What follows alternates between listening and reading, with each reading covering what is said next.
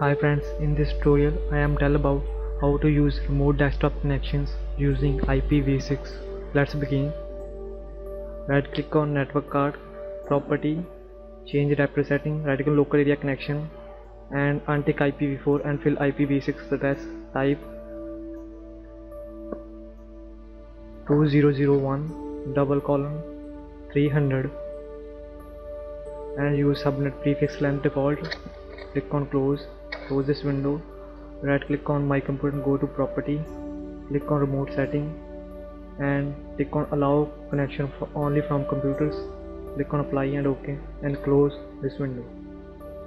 On another system, right click on network card, property, change adapter setting, right click local area connection, go to property, untick IPv4 and fill IPv6 address. Type here 200:302 and provide default subnet prefix length and click on OK, then close this window and close main window, then click on start and click on remote desktop connection. Here type with 2 IP address of PC first in square bracket, type 2001:300 and here it will ask for username and password.